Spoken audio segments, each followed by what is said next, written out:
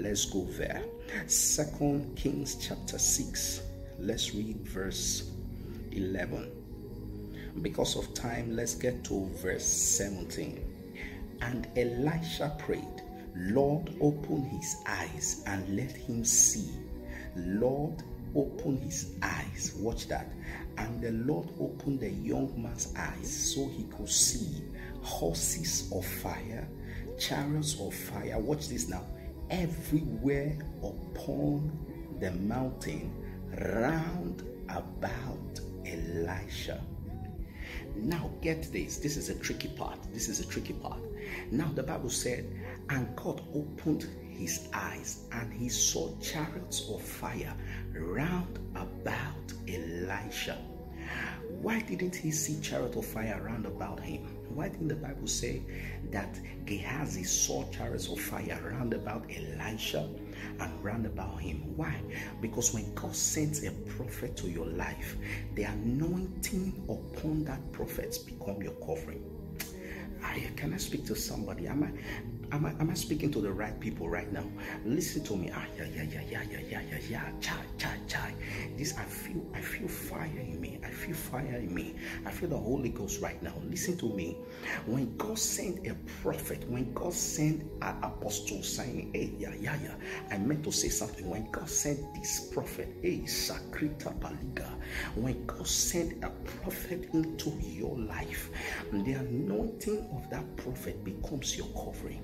That is why the day you doubt that prophet, the day you begin to think, is this prophet, is the prayer going to work for me? The day you begin to have doubt concerning the prophet, the day you begin to say things against the prophet, the day you begin to utter words against that man of God, the day you begin to think in your heart, conceive things about the man of God that are not right, that is the day you lose your covering. That is why many people lose their anointing. Why? Because in the mind of God, why did God not place the chariots of fire round about Gehazi? Why? Because in the mind of God, I have equipped my prophet and his grace is enough to cover you over your life. Don't get me wrong. Every Christian in God has covering over his or her life. The blood of Jesus covers you. The grace of God covers you. The power of the finished work of Jesus on the cross on the cross of Calvary covers you. But listen to me. There are some dimensions of temptations. There are some dimensions of spiritual conflicts. There are some dimensions of tribulations. There are some dimensions of things that the grace upon your life cannot handle. You need a man of higher authority. You need a man of higher that is operating in higher dimension. Though everyone has authority, but not everyone is operating in the same dimension of that authority. Not everyone is operating in the same realm and levels in that authority. Authority has levels. Though everybody is a citizen of Nigeria, though everybody is a citizen of United States, but it is not all privilege that every citizen enjoy. There are some privilege that the president enjoy that the citizen don't enjoy. There is a privilege that the governor enjoy that the common man does not enjoy. There is a privilege that a chairman, that a senator enjoy that the citizen don't enjoy. Why? Because there are levels of authority, and that is why your spiritual father carries an unusual dimension of the spirit. Why? Because there is a grace to father, and that grace to father is a grace of covering. When God makes a man a spiritual father, he places upon him the grace to cover. The grace to cover is like a hen. Every chick is protected. Every chick can defend themselves, but there is a grace that the hen carries.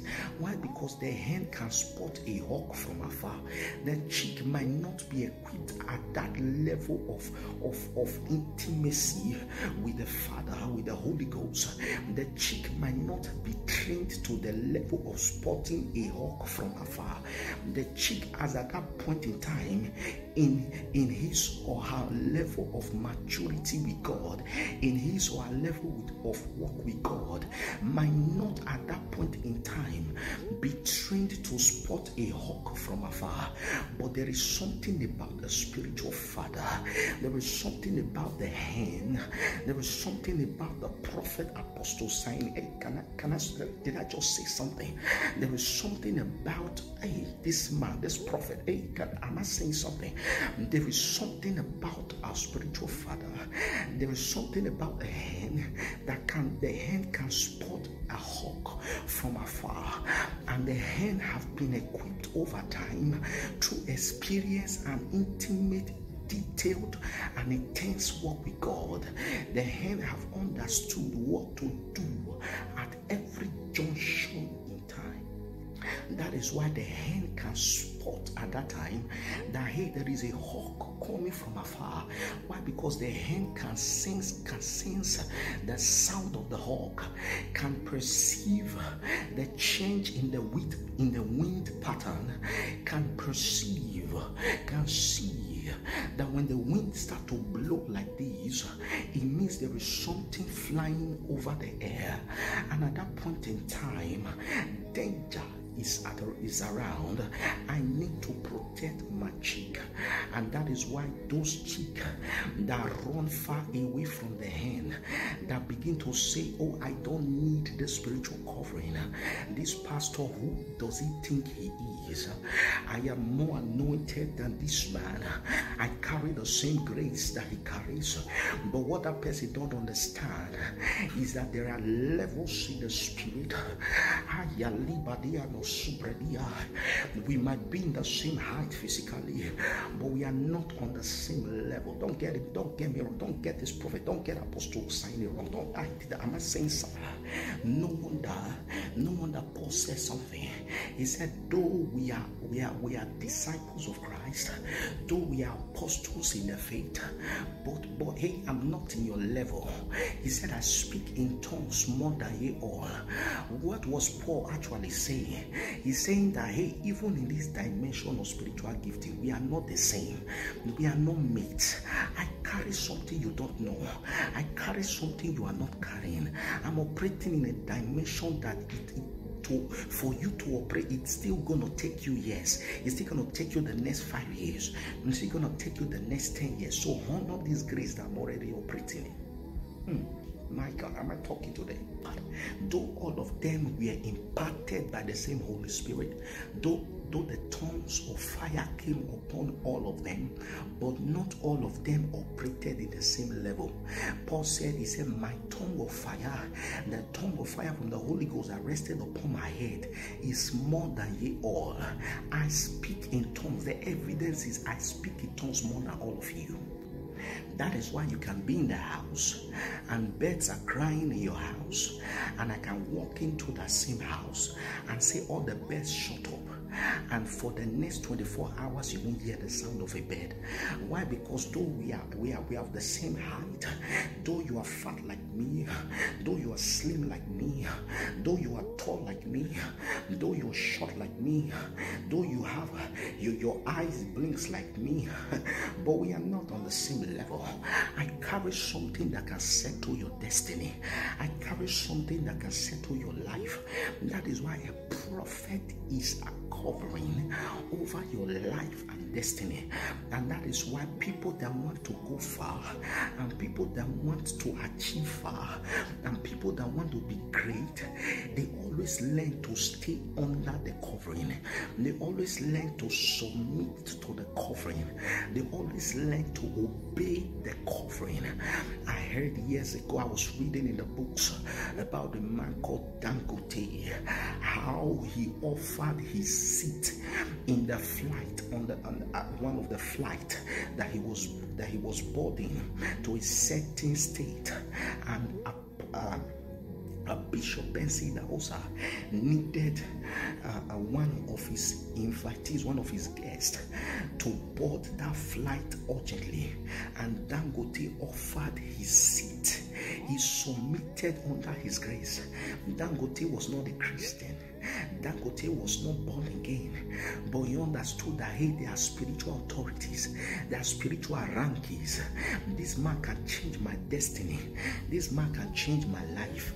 If this man say a word, he can alter my destiny forever. Though I am meant not to be the richest man in Africa, but this man can speak my destiny to become the richest man in Africa.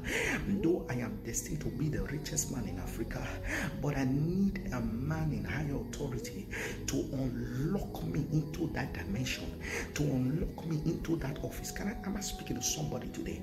To unlock me into becoming the richest man in Africa. And what did he do? He sacrificed his seat. Many of you don't want to sacrifice. Many of you don't want to obey. Many of you don't want to humble yourself under the prophet. Many of you don't want to humble yourself under your spiritual father. Your spiritual father, before your spiritual father says one, you have said many. Before your spiritual father says one, you have said 1 million. Before your spiritual father says, hey, send this to my account, you begin to question, why should he ask me to send this to his account? Why should he? Is he not walking like I'm walking? Is he not trying?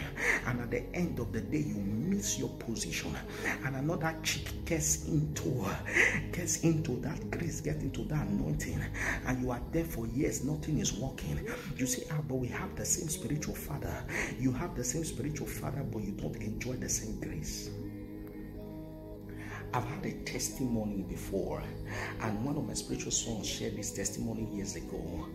But let me just share this testimony for the sake of this message. Listen to me. He said something. He called me on the phone and shared this testimony. He said, man of God, he said I was about to cross the road, and a huge car, I think it was a truck, was coming almost to hit me, and I saw you came from behind me, took my hands and ran in the kind of speed that I've never seen before, ran across the road. Listen to me, I was not there. I was not the one. I did not even, at that point in time, the Spirit of the Lord God did not even quicken me or signal me to even pray for that spiritual child at that point in time. But because that child was in my mind, because that child, the affair of that spiritual child was always on my mind, because that child was always taking good care of me, was always making sure that I'm okay. When I'm going to ministration, the child will pay my airfare. The child will make sure I have sons and daughters that make sure that yes, things are put in place when I'm going for programs, when I'm going to minister. Even there are sons and daughters that ensure that there is food available in the house for me to break my fasting with. They ensure that I'm well taken care of. They ensure that they buy shoes for me every month. Those sons and daughters are always on my mind. There are sons and daughters now whose tithe and offering comes regularly. Those sons and daughters are on my mind. Even if I don't pray for you, you being on my mind, my angels work for you. The angel of this ministry works for you. Why? Because when he said, the thing you do to the least of my brethren, the thing you do to the least of this one, you have done to me. Because everything you do to your spiritual father, everything you do to the prophet, you are doing it to God. And God keeps account of everything. And that is why God can never allow you to face shame or rejection. God can never allow you to face pain. Why? Because God knows your usefulness to achieving his plan through the life of his prophet. Some sons and daughters don't have use. They are nowhere. They are nowhere. They don't even pray for their spiritual father. They don't even give. They don't even call to say, Papa, how are you doing? How are you doing? Is there? How are you doing? How is your car? How is the ministration you are going to? Have you paid the flight fare? How are you doing? Hope you are okay. They don't even care. those people are not, they are not in God's agenda. Why? Because God have an agenda, something he wants to carry out through his prophet, through his vessels. And the people that key into it, the people that key into the move of God, the people that assist the dimensions of the Spirit of God to be made manifest on the earth, God records their name. That's why in the book of Matthew chapter 26, reading from verse 6, we see the life of a lady, a woman with the alabaster box. Listen to me. There were so many women that the anointing of Jesus was impacting every day. There were so many women that Jesus was healing every day. There were so many women that the grace of Jesus was touching every day. But none of them had their name entered into the Bible. Only this woman with the alabaster box did Jesus comment upon her life and prophesied upon her destiny, that because of what this woman has done, that this her deed will be remembered as a memorial for her. Immediately her name entered the Bible. Why? Because of her relevance to the anointing. A prophet you don't take care of, the anointing can never speak over your life. That was why grace located Dorcas. Dorcas was not qualified to receive resurrection. Dorcas was not qualified to receive the anointing. Dorcas was not qualified to receive a touch from the Lord. Dorcas was not qualified to be visited by Jehovah and have a life restored. But Dorcas came under grace. Why? Because of her relevance to the anointing. And it was written concerning Dorcas that this was a woman that took care of the poor. Not only did she take care of the poor, she took care of the men of God, the prophets that were around the city, that were in the city and around the city. And because of that, she gained heaven's favor. Listen to me. No matter what is written concerning your destiny, God can change it. It now depends on your relevance to the anointing. That's why some sons and daughters don't struggle. All they do is they take care of the prophet and God takes care of them. Why? Because when you are relevant to the anointing, when you are relevant to the propagation of the gospel, God takes care of you. Because when God sees that, hey, this son, this daughter is helping this vessel that I sent to the earth to carry out an end time assignment, and this son and this daughter is helping, putting finance, making sure that things are working well, to ensuring that this gospel is spreaded abroad, and my end time agenda through the life of this prophet is actualized, what happens is this: God writes your name in his book of remembrance. Listen to me, that is why so many people are not remembered. Why? Because they don't remember the anointing.